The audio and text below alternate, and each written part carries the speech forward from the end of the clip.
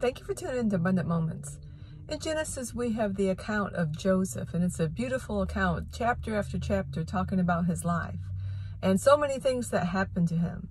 He had a great future ahead of him, but the enemy came in, and it looked like for 13 years, it was going to never happen. He was going to never be who God had called him to be. But Joseph makes a statement. After everything has turned around, and he has become the second in command in Egypt, the one that helped to store up so God's people, when God delivered them years later, could have the riches of their enemy. Joseph is the one that helped to store all that up. But Joseph made a statement, and he said, what the enemy meant for my harm, God meant for my good, for the saving of many. You see, God has a plan for each of us.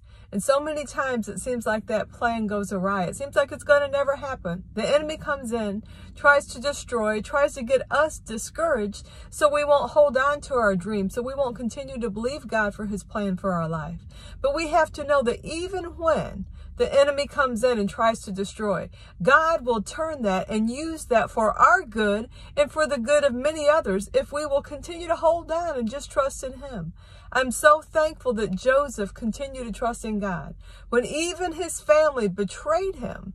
Such a betrayal that most of us have never faced it. Even when they did that, and even when he was falsely accused and put in prison, even when he was forgotten, God used it for his good. He held on and he continued to trust in God, and God promoted him. So hold on today.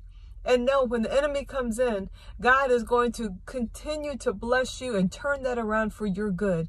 And not only use it for you, but if you will allow him, he's going to use what you've gone through, the bad things, to help to encourage and bring others through to victory. Thank you for tuning in.